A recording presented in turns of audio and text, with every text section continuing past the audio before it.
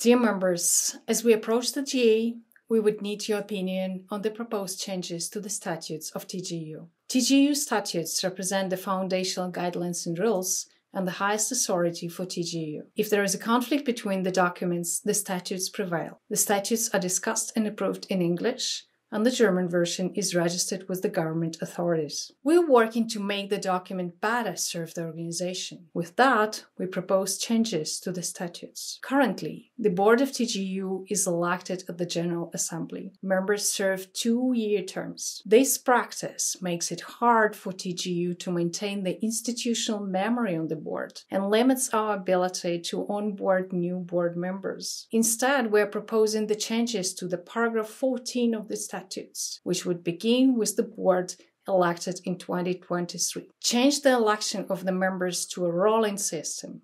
Half of the board members and 1 co-chair elected at each GA. Change the board terms to 4 years instead of 2. Change the number of consecutive terms members can serve on the board to 2 instead of 3. Moreover, we would offer you to change the structure of membership fees, lowering the fees, and adapting to geographic differences. We would like to propose the ED is to be registered or notarized as the official representative of the organization. Finally, we would need your opinion on TGEU's office location. Should we allow with the statutes and consider the possibility to explore another host country? Please let us know if you would like to propose more changes. The statutes changes need to be submitted 2 weeks before the GA. 24th of February would be the deadline for you to make a proposal. Please submit your motions for consideration, contacting admin@tgeu.org.